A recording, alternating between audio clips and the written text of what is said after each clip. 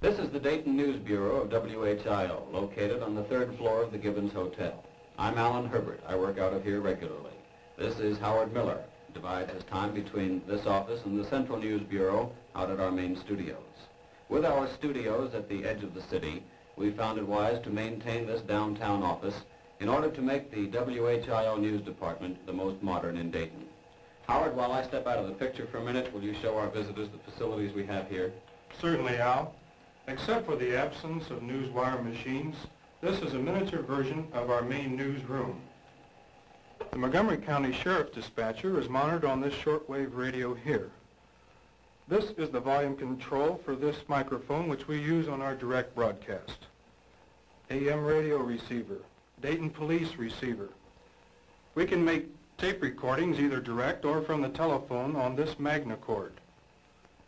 This is our direct line to the studio. And besides these facilities, we also have a portable tape recorder. We carry this portable tape recorder around town and make on-the-spot recordings, which we can either play on direct broadcast or feed back to our main studios on this machine. Thanks, Howard. That's fine. You've seen now the equipment that we have here, but what does all this mean to our news operation? The main thing is our location. It's ideal. The safety building with police headquarters and municipal courts is located just 2.5 blocks away. The sheriff's office, county courts, the county government, a half a block away. The city hall is directly across the street. The federal courts are next door. Thus, when we cover our regular downtown beat, we're never very far from this office.